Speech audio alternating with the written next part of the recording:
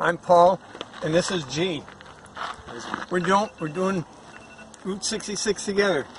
G started in California, and he's working his way to the east.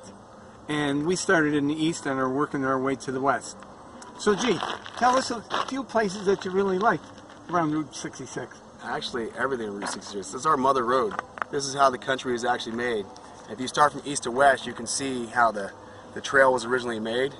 But then, as you said, our paths will cross. So at some point we get double crossed, and you'll see the crossroads back there where we walk the Trail of Tears. So I'm walking a reverse Trail of Tears to show everybody we should have no fear, because we actually have won. Right? That's what we have, because we're going to live in the now. Yep. Because we were supposed to be one nation under God. And so that inspired me to actually go out and go back to what the executive order said: let's clear the swamp. Yeah. And then I need to figure out what that was, because we're supposed to be saying a pledge, and our pledge is one nation under God. Yep. And we're the republic, one nation under God. That's who we report to. Absolutely. So that's why I had to look. I had to go to Discovery, and as I go down to Route 66, we planted lots of messages for me to go look at, because I served our Navy for 7 years. Okay. You know, I've been across the other countries. I blend in with everybody.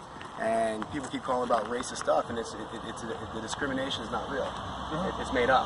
Oh, absolutely. It is. You got bullies of one flavor that have people of the same flavor that they always picked on. We watched high school stuff, right, when we split up. Yeah. And then you move them all together, you still got the same bullies, but they pick on people of their own, they pick on people of the other flavor now, so now you can call it racism. No, it's not true. Yeah. Right? That's not how it works.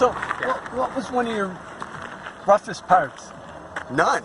None? No, I've had a blessed journey. You guys will see it. Everywhere else, and you can go back, this has been day 151. It's just been a blessed journey the whole time. I've had the most gorgeous and perfect weather, and that's the reason why I recorded it, so everybody can see. Okay. There's been blessed weather. Now you look around, and I'm like, I don't watch TV, so I don't know what's happening all over the world unless I go into a motel, and I find out it's not owned by Americans.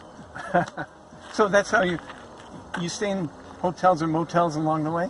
If I can. Most of the time I want to camp, but you know, a lot of times the stuff is private, so I got to knock on American doors, and I look for people that actually are wielding our flags, our colors, because that's what we did back in Revolutionary War and Civil War. We made sure that it was our same colors, because then we go in and we tell them we're brothers, and they'd see that we bleed the same colors too. So you've had good luck asking people if you can stay? It's no luck. It's no luck. People know it. They carry these flags for a reason. We have pride. Yeah. America has pride. We don't have a divide. You know, we took rid of the divide. We split it up. Yep. But you know, we've been sensationalized to think other things. So Native Americans carry flags now, but then we can't carry our flags of yesteryear. Yeah. Right.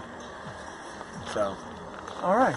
Well, G, it was a pleasure meeting you, and good luck along the way. Thank you. Peace be with you guys. God bless. All right.